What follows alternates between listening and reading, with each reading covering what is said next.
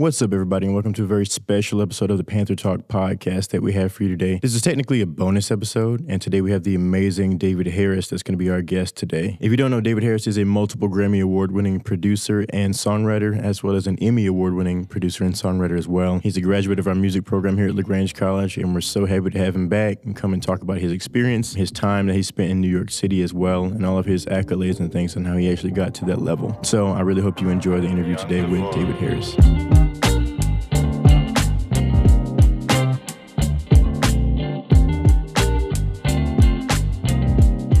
Super excited that you're here, David. Thank you so much again for doing this and for being here. And congrats again for, first of all, the Emmy that you just won. Thank you. All the Grammys as well. Thank you. Also for being honored here at LaGrange College as well. Yeah. Super happy for all those accolades and stuff. The first thing I was going to ask you about is, now that you have all the accolades and all this stuff and the big money and everything now, I'm really interested to see if you remember your first moment of, this is when I really want to do songwriting, music production. Was there a moment that you kind of think back on now after everything?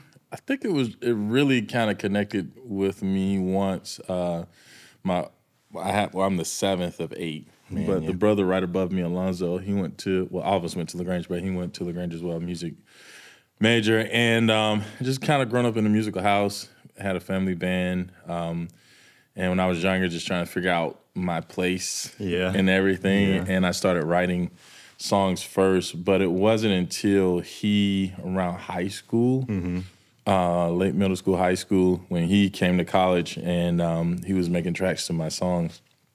And he left. So he was like, listen, I'll show you how to do some programming in the motif.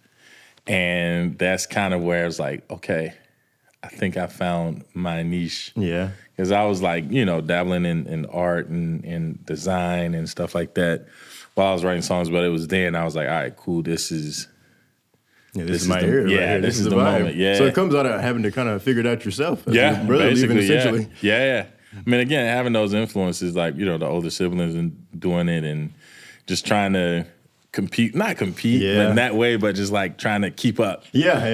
Exactly. And kind of also carve out my own lane for myself. And so when he introduced me to that aspect of it, it just started really clicking for me, what I really wanted to do. Yeah. With it. Yeah. Man. Late bloomer. Yeah, exactly. Yeah. You done well for late bloomer. With that decision and stuff, was your family supportive of music? Yeah. And you kind of pursuing that career at all? Yeah, I think in the beginning, obviously, my parents, they were the first ones in their family to get a college education, my mom and dad, actually. And so they really pushed education in the house. They did kind of give us, as long as we went to a liberal arts college, they didn't really care what we majored in or anything. So, I mean, as far as music, I don't know. They're older, right? So it's like to have a career in making music, it's like, it's a little different. It's like, what is that really? You're like, you're going to teach with that, which I do now, part of what I do. But it was just kind of a weird space. They didn't really pull back from it. But it's like, we don't really understand what you're going to do with it. What the vibe is. What the vibe is, right. Because my dad come from there, you get discovered. That's his thing. You get discovered, So just the concept of building out a career in creating music was kind of a foreign concept within the confines of, what they were exposed to and their understanding of, how to be a progressive, person in society. But yeah. Yeah, okay, yeah. Well, I mean, shouts out to the family for being supportive. Yeah. With that, was your decision to pursue songwriting and do that as a career and the family kind of supporting you? Yeah. I guess I'm wondering, was there like you try to find more outlets for outside of the family band and stuff to kind of learn more about music, to kind of get involved in the community music-wise? Did you kind of look for that kind of stuff? Yeah, that happened really here at LaGrange. Oh, yeah. So, I mean, obviously I grew up in the church, right? So exposed to a lot of gospel music, black gospel music. Then I'm from Manchester. So my parents are like not only educators, but also pastors and stuff. So the only Christian 24/7 Christian radio station they had was Christian contemporary music. Yeah. So I kind of got exposed to like pop Christian music and black gospel growing up my whole life. So I had those two worlds. Yeah. So I didn't really start getting into secular music like hip hop and R&B until like middle school and high school.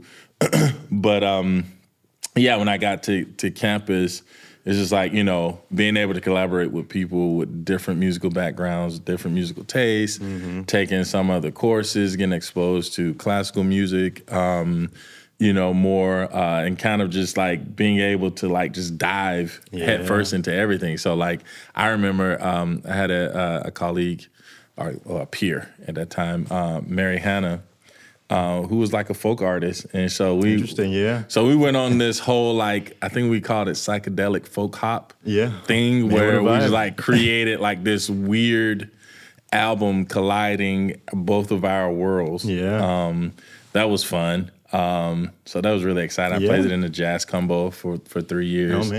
4 years actually. I think I played all 4 years. Maybe it was, I don't remember. But I played in jazz combo as well. Took Latin percussion that was offered. Took classical voice, concert choir.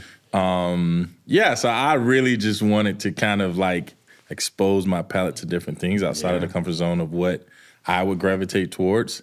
And that's really helped me a lot along the way as well. So thinking back to LaGrange, you've had a great experience here. Do you have any super fond memories or things that you look back and laugh on, or just some great memories from LaGrange, especially the music department, but any of that? I mean, I have a really important moment. I think this is probably one of the most pivotal moments, well, two, I give you two moments. One was, you know, I was struggling with biology. Oh, man. And likewise, I was struggling with biology, and the first time I took music theory, I was like, okay, because I was undecided. I'll give you context. So I did music, but I wanted to go into more of the business thing. So I was considering majoring in business, and I was like, I'll take a few music classes and just see. I didn't have a strong background in music theory at all, because we grew up playing in church and play by ear. Play by ear. Like Alonzo was probably the first one who really. I had an older brother who Antipas. He was the first. In our family, he majored in theology and New Testament studies and music. But Alonzo was like he just locked in theory, just really locked in. So. But I was just like trying to figure it out. So I took a theory course, and then biology I was struggling in, and my parents came up and was like, all right, we gotta figure something out. Figure out what you're doing. So Lee was my advisor. Lee was my advisor at the time. And so they sat with him, you know, being loving parents, all concerned. And they were like, listen, like talk to us, help us. And Lee was just like, nah, y'all don't understand. Like, there's something special, you know, with this guy. And that was a pivotal moment for me to see someone see something in me that I had not necessarily seen in myself yet. Even though I had aspirations to become at that point, like I want to be a producer, blah, blah, blah, for someone else to kind of affirm that within me and see it. That was a very pivotal moment for me creatively. And I mean that my parents were just like, all right, cool. Like, if you say so, like he's like, we'll figure it out. We'll deal with it then. Right, we'll figure it out.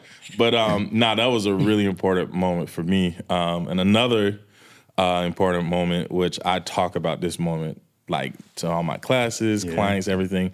Dr. Turner. Oh man, when I took music theory, I think it was Music Theory 1. I took Music Theory 1, and he had you compose and recording part of it, right? Absolutely, So I was like, man, I killed the score. I felt so great, killed the score, had a dope recording, and I came, and this is in CB, the recital hall in CB.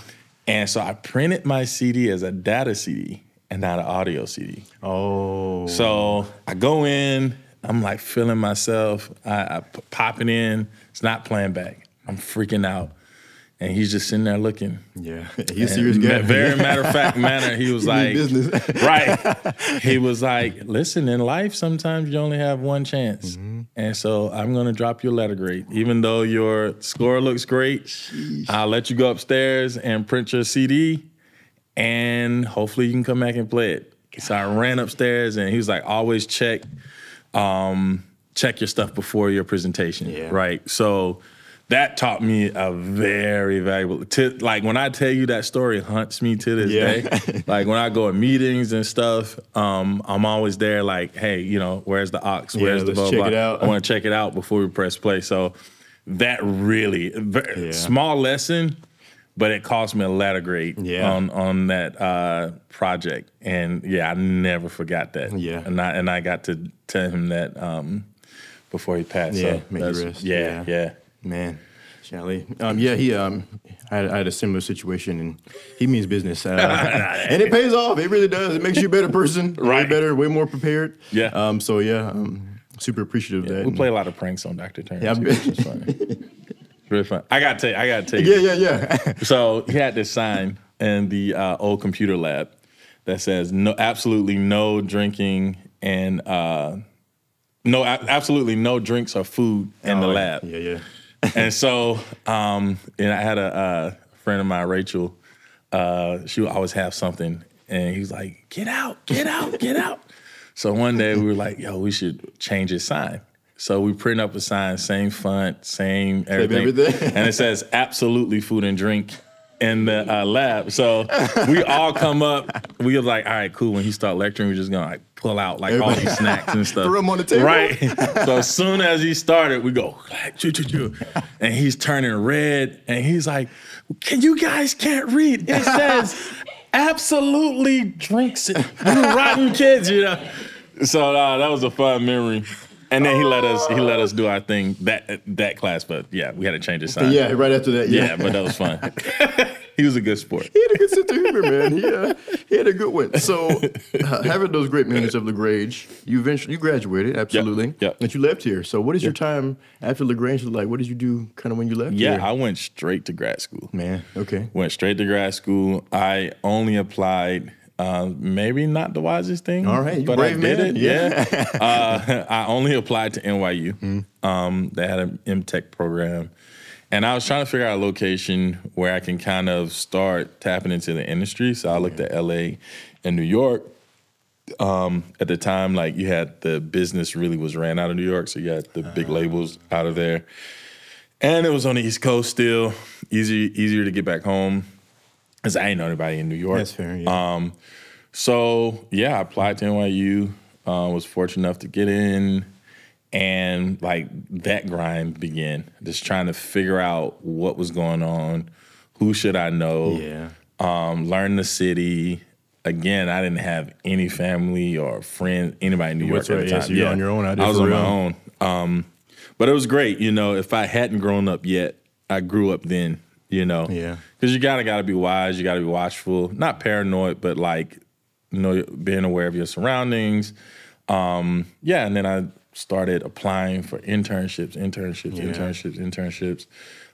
Didn't land anything through the NYU portal, so I went to Craigslist. And then sent out about 50, 100 applications, and heard from a few places.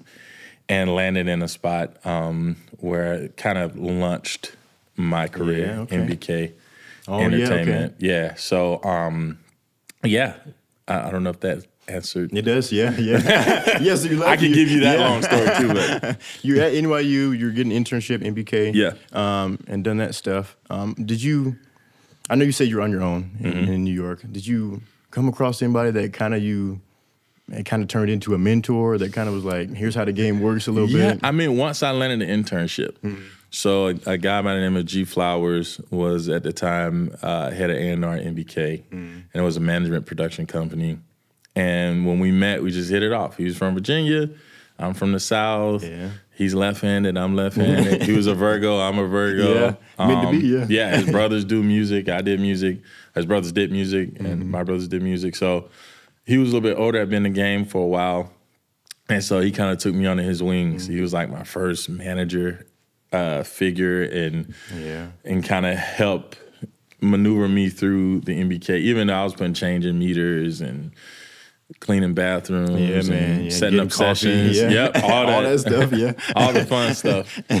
But it allowed me to kind of be in the room with some interesting people at the same time, like producers who were on the rise, who like months later exploded. Like Alex the Kid. Oh yeah, man, yeah. If you're not familiar with them, Imagine Dragons, Love the Way You Lie, X Ambassadors.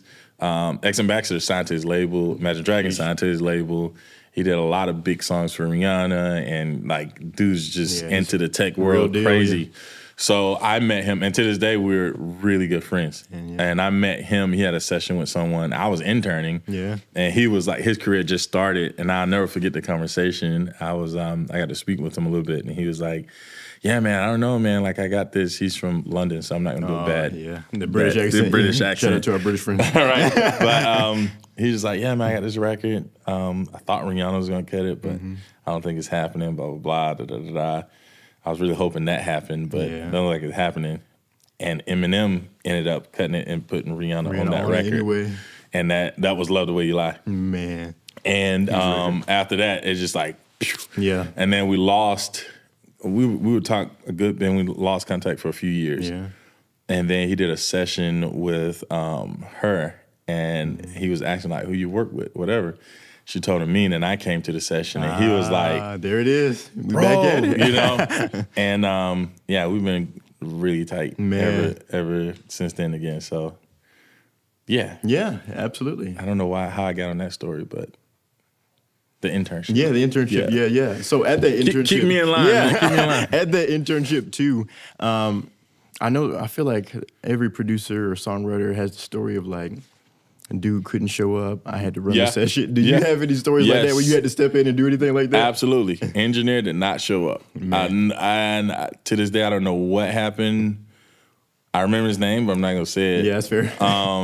But for whatever reason, he just didn't show up. And so G called me and was like, yo, do you know how to run Logic? Because they were doing like a production studio where it was like production and audio. So that Pro Tools and Logic, but I think the artist like recording in Logic for whatever reason. He was like, and at this time, like Logic was a newer DAW.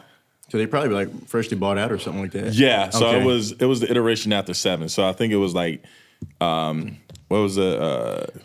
Imagine when it was not eMagic or eMagic. Yeah. So it was eMagic 7, Logic 7, then Logic 7.9 or 8 or something like. So it was the version right after that.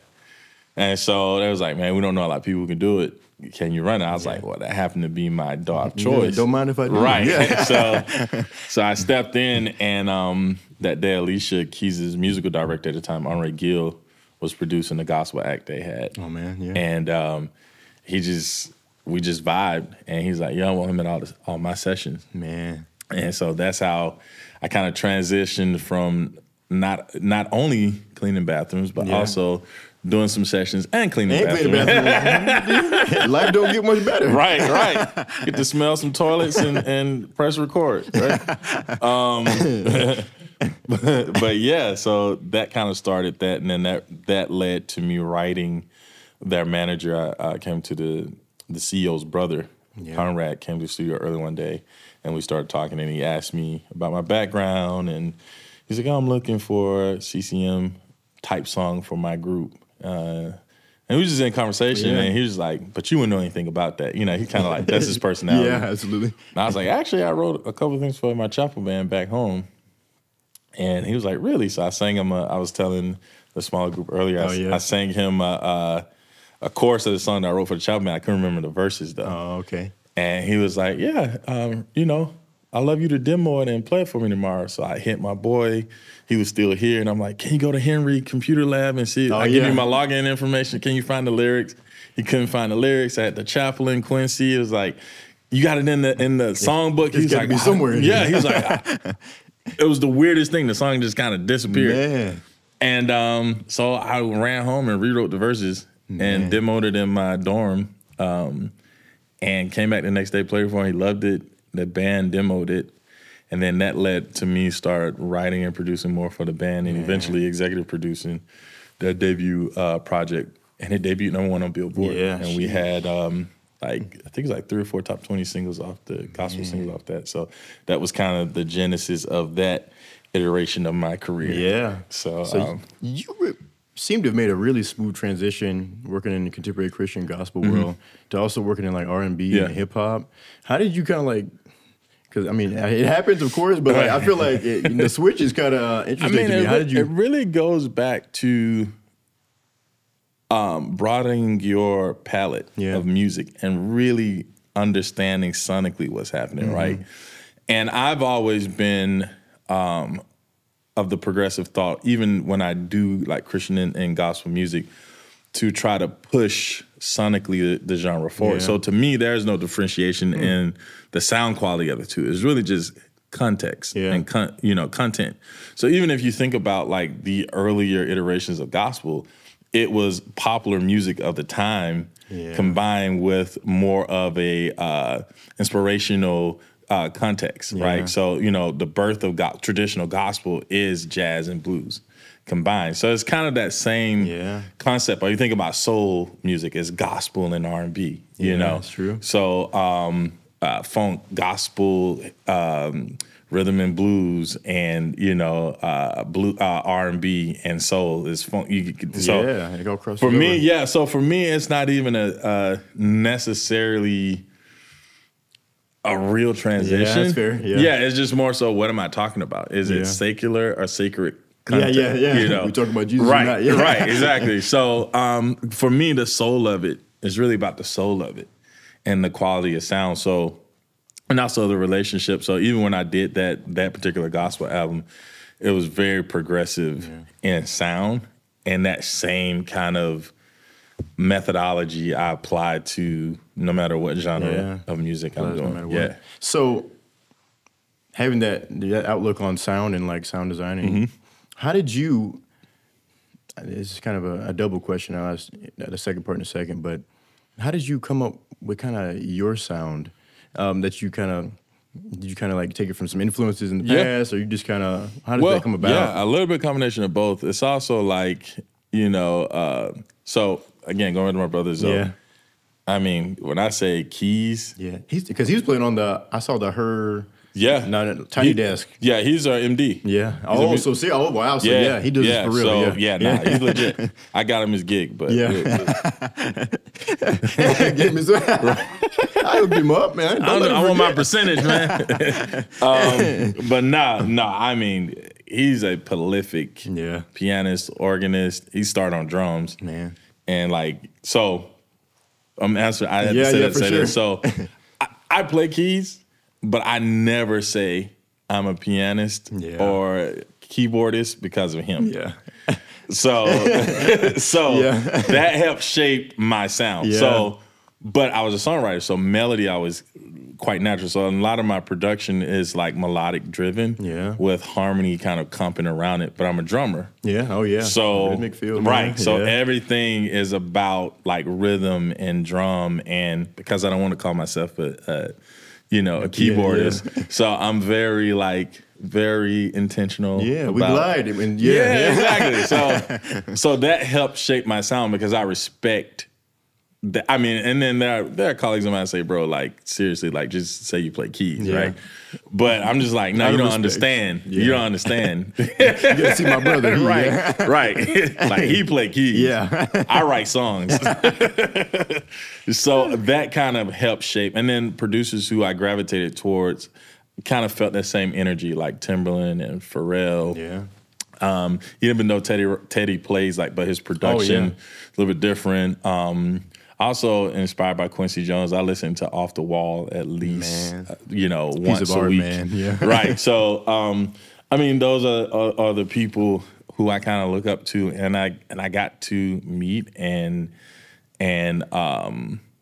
talk often with one of those guys who are on my Mount Rushmore producer, and it's been amazing. Like I'm still a fan of music, so it's like Jason Joshua, mixing engineer, introduced me to Timberland. Oh man. And dude, like insane, bro. Just the conversation. Like, and I don't care. Like, I'm not a like. I don't fan out. Yeah, don't fangirl out like that. I don't fangirl out about nothing.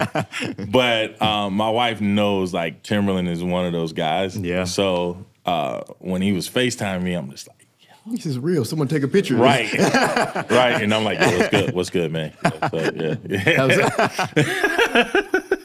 Man. But you know, those are like the guys who I kind of look up to, what they've done, that sound. Like they've really pushed the boundaries to me of popular music. Yeah. And Max Martin just fundamentally as a songwriter, but as a pop songwriter, but like Pharrell, Tim, Quincy, those guys. Yeah. So having found your own sound and everything, and you kind of got some great influences that you pull in from. This is now like the process I'm kind of interested in.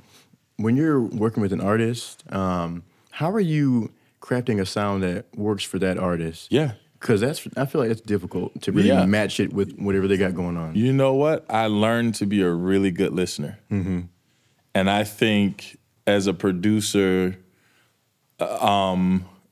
outside of like having your own carbon print, is understanding that you are at service to the art and the artist you're working with. So for me, I always listen first and create after. So if I have an opportunity to sit with an artist like a H.E.R or whatever, it's like, okay, what's going on in life? What's inspiring you? What are you listening to? And we have these in-depth conversations. I remember vividly the first session I had with Kehlani, we probably talked for almost 2 hours. Man. And by the end of the conversation, the song was written. You know, so it was like, what's going on in your life? What's going on in your life? Or blah, blah, blah, blah. And she felt it's creating an environment where artists can feel comfortable. Yeah, just feel open. Yeah. And so sometimes I'll play chords or play around with sounds while we're having conversations and kind of studying and reading body movement or, you know, sometimes you put on a sound and then mid-conversation, they'll be like, it's kind of hard right there. Okay, cool. We'll stay with that sound. Write that down. Write that down. Yeah. Right. So, you know, for me, it's just really like create an environment that really pulls out inspiration from the artist. So that's how I kind of create. And sometimes I sit with the artist and from that conversation, they may not know where they're trying to go, but they're influenced by all these things. So in listening, I can say, all right, listening what you're saying, check this idea out. What if we did this, like with Kehlani, for example? She was telling me about her background from the Bay, how she loved R&B, loved hip hop, blah, blah, blah. So I'm like, what if we made like really hard hitting R&B? Yeah. And at this time, this is like pre-Trap Soul, the first project. So it was kind of like I always jokingly say like I'm one of the early adopters, one of the pillars in Trap Soul, because that project was pre-Tiller. Oh, yeah, and if you go back and listen to Cloud 19, you can kind of hear the influence of that project on what he did. And then we came back with her stuff, which is kind of a similar kind. Offshoot of that. So, I think I answered your question. Yeah, you did. You have to Absolutely. keep me on track. Yeah, you answered it. You're on the money with it. I'm not gonna lie to you. So you're responsible for H.E.R's big album, the Grammy win. Responsible for was a collaborator.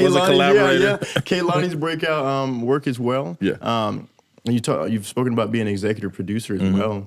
I'm interested in what kind of things are you doing as an executive producer for an album like H.E.R's Grammy-winning album? Yeah, so I mean, there are many roles. Obviously, you create and co-write with the artist, but it's also objectively looking at what the project needs and identifying other creative people who can help nurture that and provide the best music and inspiration for it. So it's a selfless job in a sense too. Like sometimes you have the vibe and sometimes you don't, right? And you have to be willing enough to be servant to what you're trying to accomplish and bring in the right people. So I brought in DJ Camper. I brought in D Mao, who wasn't on the first project but came back. Yeah, the second time around. Yeah, second time around.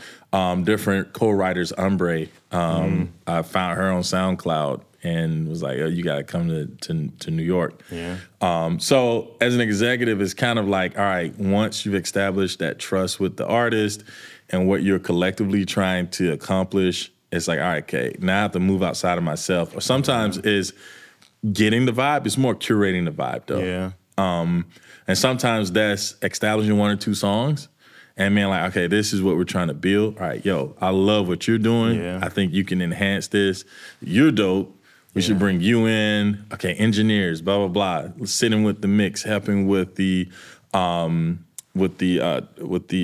arrangement of the project. All that stuff is important. So it's not monolithic. Yeah. At all. A lot of hats. Yeah. Yeah, you gotta wear different hats too. And I also help with the creative rollout of it, the packaging, how the marketing aspect. Yeah, marketing as well. aspect. Yeah. Every executive don't. Yeah. But I just happened to be able to help with that at that time. So that was really cool. Yeah. I'm thinking about the marketing aspect too, because I remember when she was coming out, I think it was a big deal that no one kind of knew. Yeah. No one kind of knew her name. Yeah. She wasn't really showing her face like that. So what kind of decision making went behind that? So it's really crazy. So she's pretty much a prodigy, right? So, and she got signed at like 12 and insane. Was working on a project forever, felt like. And they had her working with all the biggest artists, all the biggest producers and writers in the game, and nothing was really clicking. So her manager came to me and was like, I just want to put a project together. And at the time he was develop another project that at the time had more momentum. Yeah. So he was like, listen, I'll make you EP of it. Just like help me put a little project together. So the idea came, again, being a good listener, she and I was talking, and she was talking about different things she was experiencing in high school at the time, and we wrote a song called H.E.R. Interesting. And the concept was she was like the other girl next door. So she wasn't the girl next door. She was the other girl next door. And she was saying like she wished she was her. Man. And so that kind of spawned into like a deeper conversation and how we all wish that we were something or someone else at some point, or like we look up to things, or we look at what appears to be better than what we're doing. It's like, man, I wish I had that. I wish I was doing that. I was like, that's a universal feeling. Like it's not just an isolated. Yeah, it's not just you. Right, it's not just you. So I was like, man, we could really use this and like kind of build out this. So the initial idea went from the other girl next door to writing the song to naming just a project H.E.R. Right? And so just using that pronoun just to like everybody, it's an inclusive thing, right? Exactly. And so it's like we use the silhouette, anybody can just put themselves in the silhouette, right?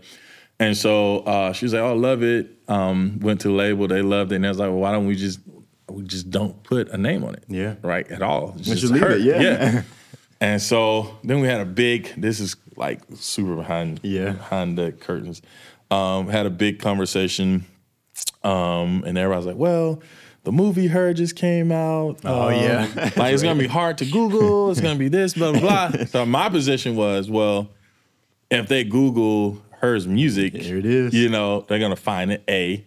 B, what if we made it stand for something deeper than just H.E.R.? Yeah. And so from that birth, having everything revealed, which is the irony of it, because it's like, well, the person is concealed, but the emotion is revealed. Man. So that was kind of the marketing idea. And it was like, okay, cool. Everyone's like, cool with that. And so, so that was kind of the birth of that. Sheesh, man. Okay. There's a lot of thought. A lot of process went into that. So talking about executive production, talking about marketing, we just spoke about. You have your own, is it production company? Is it Progressive Music? Progressive. So I'm interested in what made you kind of wanted to start your own production company? What are some of the things that you have to do with that and all that stuff? So I always wanted to kind of, the vision, again, studying like the Dre's and the Pharrells and the Teddy Rileys and Quincy Jones, I always wanted to kind of have verticals. Yeah. From once I got into the game, I want to sign other producers. I want to have other writers. I want to have artists. So the production company is that leg of what I'm doing, right? Okay. And so through that, I've mentored a lot of producers and a lot of writers. I've now signing writers and producers to that entity. And so that's pretty much but I gravitate towards disruptors and like people who kind of color outside the line, like the Ubers. Yeah, that cookie cutter. Yeah, exactly. That type of energy, So that's kind of that. And so I have a few artists that are in development now with that. And I've also just started like a label offshoot from that, which probably come sooner than later, Water to Wine. All right now. So that's Amen, coming. praise God. There we go. Okay. Come from the script, biblical, obviously. Yeah. You know. But yeah, so that whole idea of progression and changing things that seem or feel ordinary. Yeah. But you kind of see the extraordinary or the potential in it.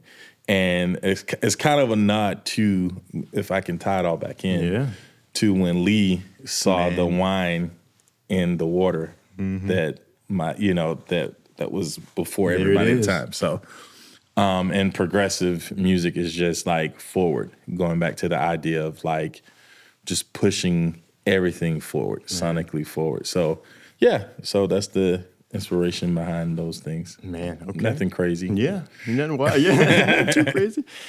So the production company and stuff. Yeah, I'm interested in. This is a specific question now. Yeah. If you're still working with labels and stuff like that, when you work with labels, how are they kind of working with you? Is there some sort of deal that you all work out with their artists? Because I know they kind of get territorial about this stuff. Yeah, for sure. Like some projects, I'm brought in as a consultant, but in those agreements, I make sure that there's a clause that say, me as a consultant is separate from me as a producer. Yeah. Should my services be utilized as a producer, there's a separate fee and separate agreement for that. As a consultant, it's kind of like an A&R consultant. I operate as kind of as an executive producer, but I do more admin things, help contact studios, negotiate rates with studios for the artist, book studio sessions, make sure all the credits and stuff turn in, kind of consult on, with the artist, like, what do you think about this song? Blah, blah, blah, right? It's not always producing. So, so different things.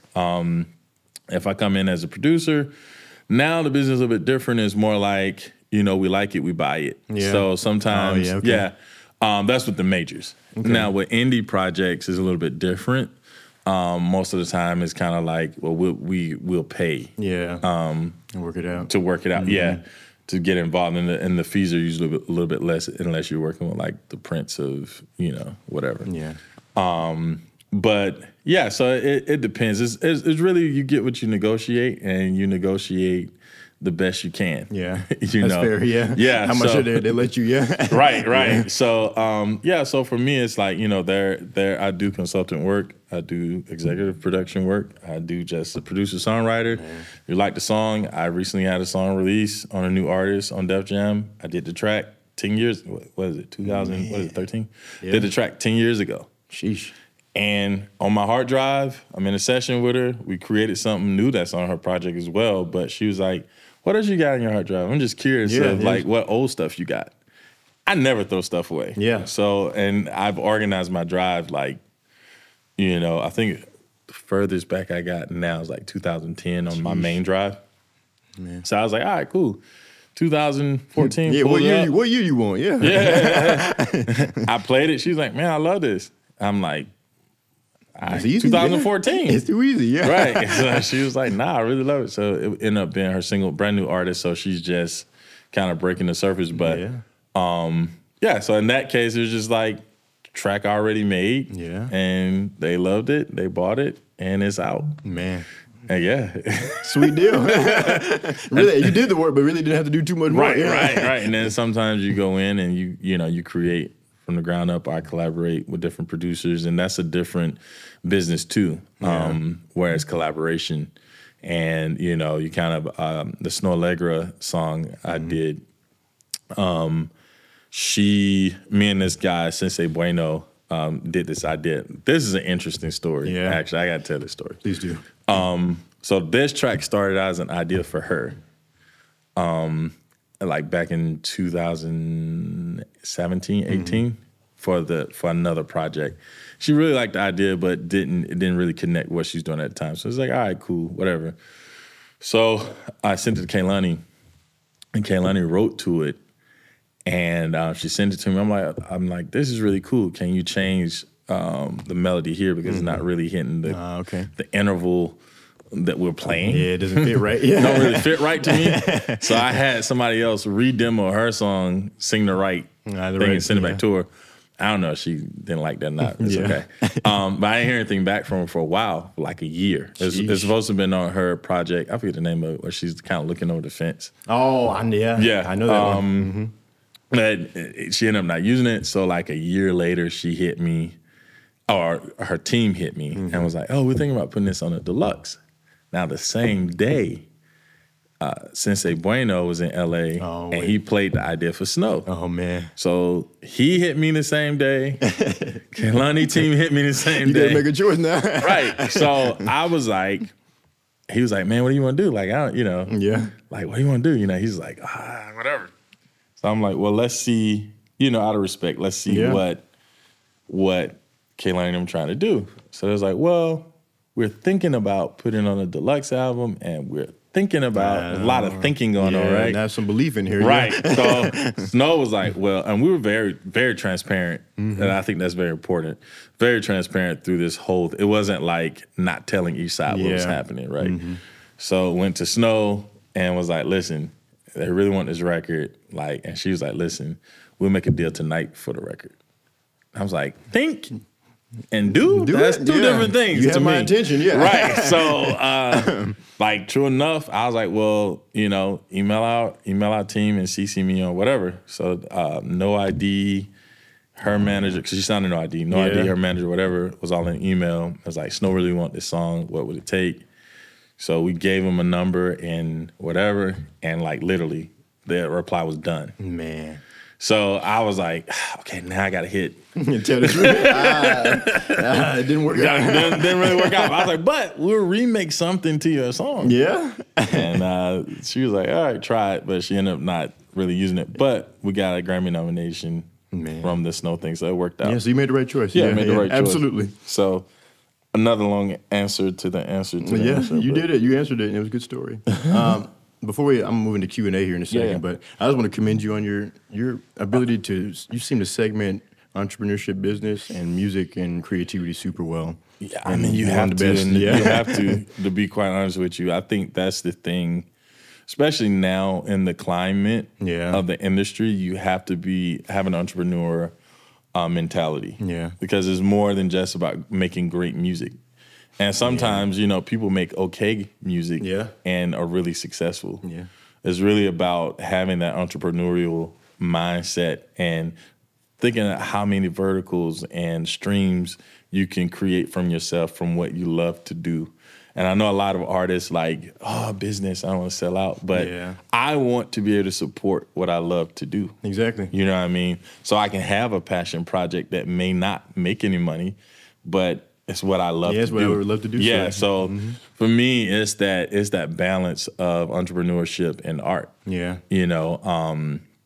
And, I got kids in the family. They got to eat, okay? Yeah. They hungry every day. Right. So wow, man. The twins are 6 now. Every day after school is snack time. Snack time. So tearing up the fridge, man. Right. It's like, what check I got coming today?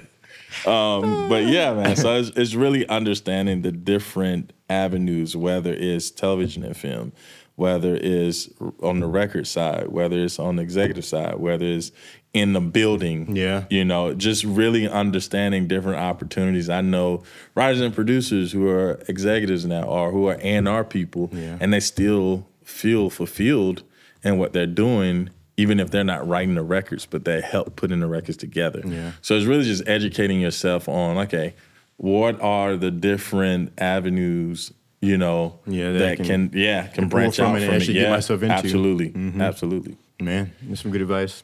All right, folks. I told them to prepare some questions here. to the best of their abilities. So we'll move to Q&A. Who got a question? Trenton.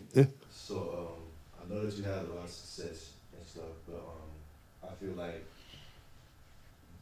what comes along with success is also hardships. Yeah. Like, what are some hardships that you face? Oh man, that's a real good question. That's a real good question. Man, no matter how successful you are, I feel, as an artist, sometimes we're still sensitive. Yeah. Because art is an extension of who we are. And no matter how much of a business guy I am or blah, blah, blah, that feeling of rejection still is real. So sometimes when you really want something to happen and it doesn't happen, and then, I mean, quite naturally, especially in Instagram era, and you're looking at your peers and all that stuff, you really have to remain grounded because, I mean, that stuff is an easy distraction, right? So for me, I've built a community of like-minded people around me where we try to encourage each other to kind of continue your path, right? It's the process. And I think it's sometimes, even for me now, you have to remind yourself of the process because, yeah, I mean, the game is peaks and valleys. You can get, one year I got 6 nominations. Next year I got no nominations, you know? And I mean, sometimes there's real emotions, and as artists, like mentally, you give so much as a producer and as a writer, like that's your life service, you know? Sometimes that service bear incredible fruit. And then sometimes it's like, all right, cool. Well, you didn't place anything this year. So we're moving on to the next hot person. So you have to continually reinvent yourself. So it takes a lot of mental strength and a lot of good people around you to keep you grounded, because it really can tear your morale and spirit down when you're constantly, it's like, man, but I was hot last week, you know? Exactly. And that's as real as I can give it to you, you know? It's like, dang, like, because attention spans is just like this. So like you constantly have to keep building and grinding and new relationships, and that's exhausting. So I mean, that's probably the hardest thing that I've experienced navigating, and in making sure that I'm present with my people I love, because in those valleys, you know, that's what really keeps you grounded in that love from people who love you, because it's a transactional business. A lot of relationships are transactional.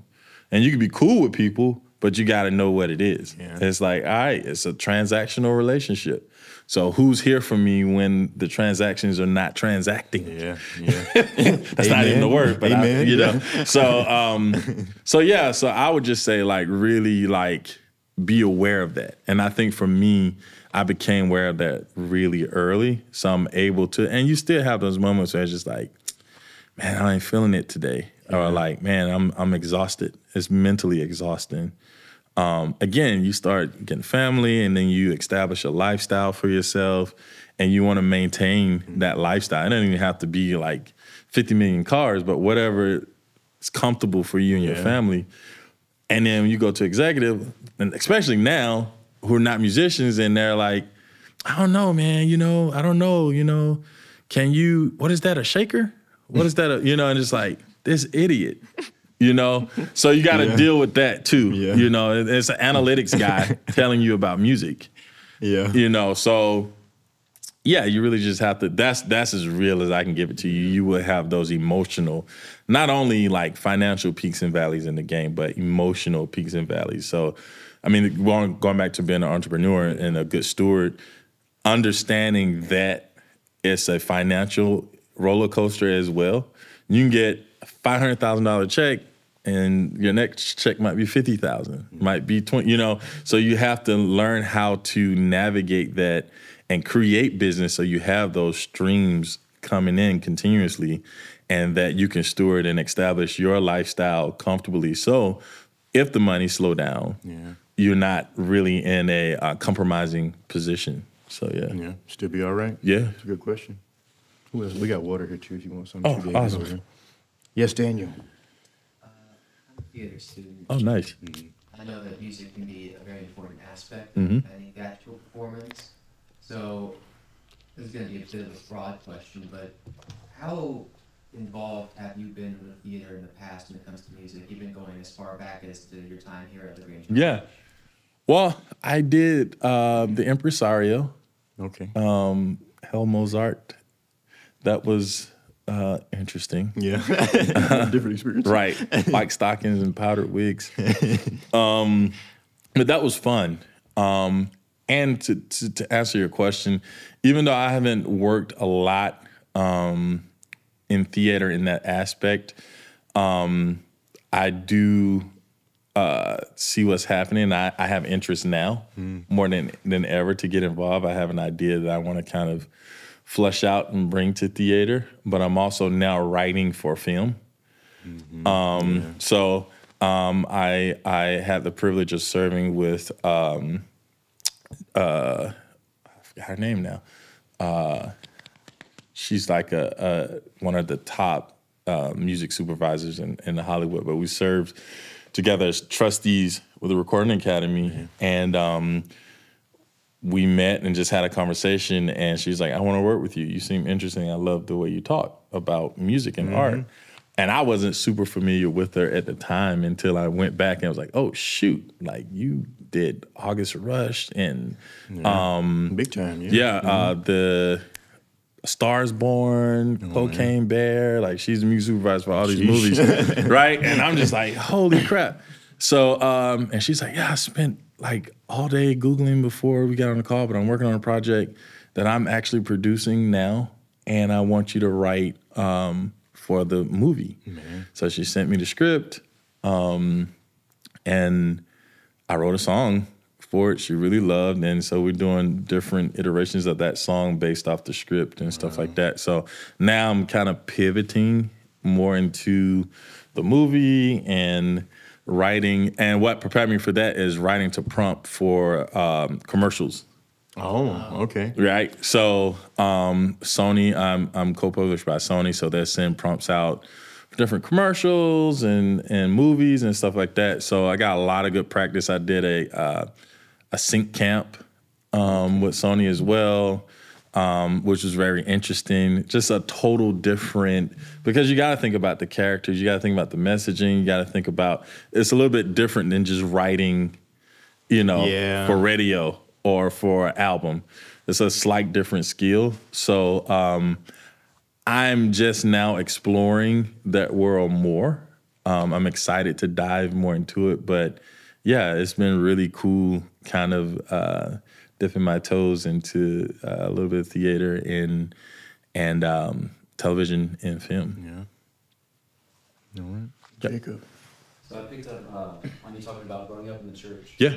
Working with the chapel band here. It's actually interesting because I'm a chapel worship leader. Nice. With my friend T over here. Nice. And so I'm just curious, how has that background and like your faith journey kind of related to your music career journey? Yeah. I think for me, my faith journey has really kept me grounded, right? And that's one thing I'm very proud of, like just keeping my morals aligned, right? So even if I'm in different rooms and stuff, just kind of like my posture as a person and I never felt like, I was so comfortable with my morals and who I was faith-wise, I never felt like I had to compromise to get anywhere where I wanted to be. Yeah. And believe it or not, people actually respect it, ultimately. Even if they're like, what, seriously, you're not doing this or getting down on that, blah, blah, blah. I'm just like, nah, this is not my thing. And then sometimes it gives me an opportunity to talk about why. Yeah.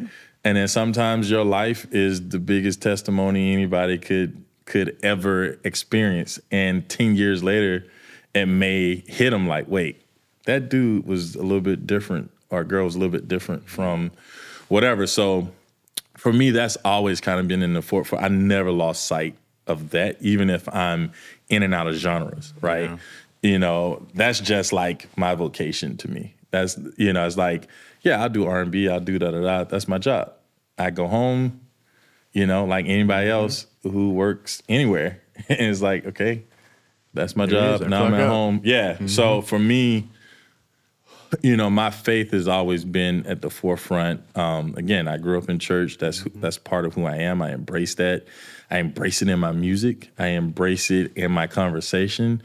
You know, how I talk, you know. So I think it's every part of who I am and why I'm in the room. Mm-hmm. So I never forget that. It's like I'm here because of my experiences of who I am as an individual. So why would I alter that? Yeah. You know. So if that answers your question, yeah. Answers it pretty well. Yeah.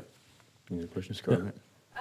Since you do come from such a small town, yeah. What do you think, like networking wise, what have you learned?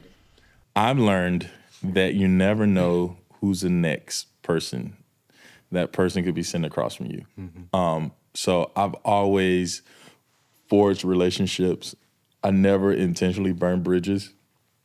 And if I burnt a bridge and not aware of it and the person brings it to my attention and I try to have a conversation and just like, okay, what is it that happened, you know? But for me, I like relationships, you know, networking relationships will get you further than anything else. I was telling the smaller group earlier, when I got to NYU, it was a few of us who ran in a little crew, but I have a friend from, it was a friend from India and a guy from, where was he from? Where was Justin from? I can't remember where he's from. But we all hung together and like nobody knew 10 years what everybody be doing later. But my guy, Justin Davis, now he's VP of A&R at Mercury. My friend H.E.R, he's now over all of the sound design at General Motors. And we often just like hit each other like, yo, I'm doing this. Bro, all right, man, I got this project. Like my friend Justin, he was trying to sign an artist. He hit me, I want you to work with him. I was like, I can't do it. I have a writer who can do it. I sent him. The label loved the record, gave the guy a deal, right? Yeah. So it's like, we didn't know that he was gonna be VP. He didn't even know he was gonna be VP of A&R at Mercury at the time because it wasn't in he was trying to be a producer. Like I was a producer, he was a producer. H.E.R was like, I'm gonna be a Bollywood singer or whatever. Mm-hmm. So it just kind of, we had great relationship and just kept that camaraderie and kept in touch. And like, when was that, 2010 we finished? Years later, it's like, I just hit him. It's like, what's going on? Dude, I just got promoted VP of A&R. He was in marketing at first, Justin. Man. And so when I was like on my upward trajectory, he was still like figuring it out in the building. He didn't have any hit records. Now I could have easily been on some like, and like whatever, boom, like I'm running with these people now, blah, blah. But I was like, this is my guy, he's dope. I genuinely connect with you. I think you're really dope as an individual. And now he could put checks in my account. Yeah. You know? And H.E.R, the same. He's like, he just hit me. Like he hit me one time and was like, yo, can you help me with something? And I was like, yeah, I got you, whatever. And he's like, all right, thank you. A few years later, he hit me like, man, I'm looking for some sound designers. And I'm like, for what?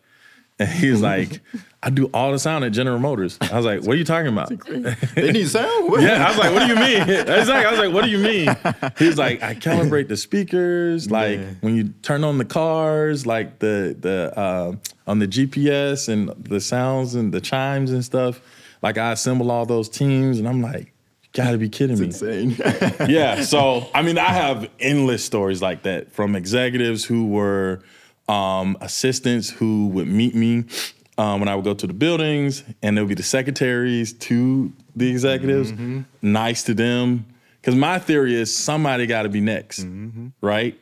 And if I connect with you as a person, then I'm going to, on a human level, I'm going to always just keep that authenticity about me. Now, if I don't like you and you're a secretary, I'm not going to like you if you're an executive. Like, that's just me. Yeah. But from a small town, I realized like community. And I think that's what I learned coming from a small town. Community. Cast your life. You know, surround yourself with like-minded people, even if they're the security guy at the moment. You know, there's so many executives who are executives now. We're all kind of coming up at the same time.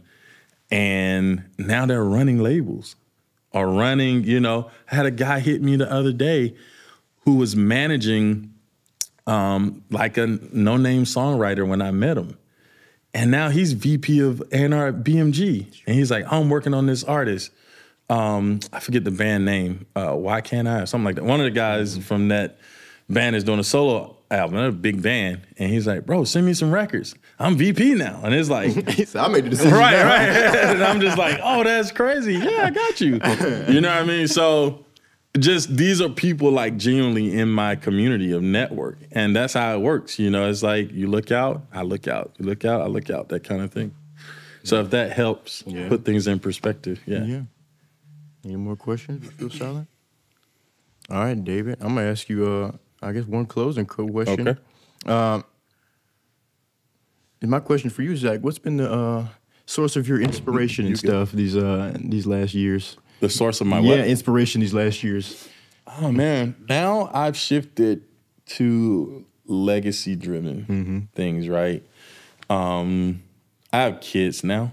Yeah. So my inspiration is slightly different. It's leaving something for them, tangible and untangible. Yeah. So, you know, everything I get involved with is about building something, you know, for them, whether it's at the university, NYU, the courses, the course that I created at NYU that's part of the curriculum now, African American music, its origins and influence on pop music. It's something that I want them to look back on and say, you know, Dad was part of that, right? So I'm getting a little bit older now, so my focuses are a little bit different, you know. It's not, I mean, I'll take 10 more Grammys, line them up, you know, a few more Emmys, a few more hit records. You know, there are still goals that as an individual I want to achieve. I feel like I'm just scratching the surface, honestly. But I think the forefront is really legacy. It's really about leaving something for them and sharing with them, you know, and just creating that environment of them knowing that they can accomplish whatever their individual goals are, you know, and kind of just looking back over my trajectory and my life and saying, all right, cool, like I have the tools and access to things to kind of further what I'm trying to do. So that's the real inspiration, you know, about everything. When I don't feel like getting up, it's like, all right, cool, I got to get up and get to work. Make it happen. So, Man, that's great, man.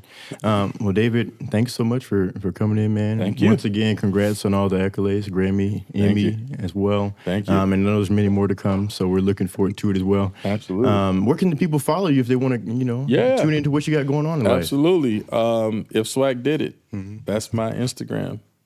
If you want to email me, if swaggdidit@gmail.com. Excuse me, but I don't use Twitter really anymore, but my threads and Instagram is if Swagg did it. Swagg with 2 G's. Nice. And you can follow my crazy life whenever I post stuff. Yeah, man. It's entertaining sometimes. It is. The graduation photos was funny the other day. Yeah. I deleted them. I hid them. Man, well, David, thank you so much again, man. We hope to have you back here again soon. Yeah. And we wish you all the best, man. Thank you so much. Absolutely.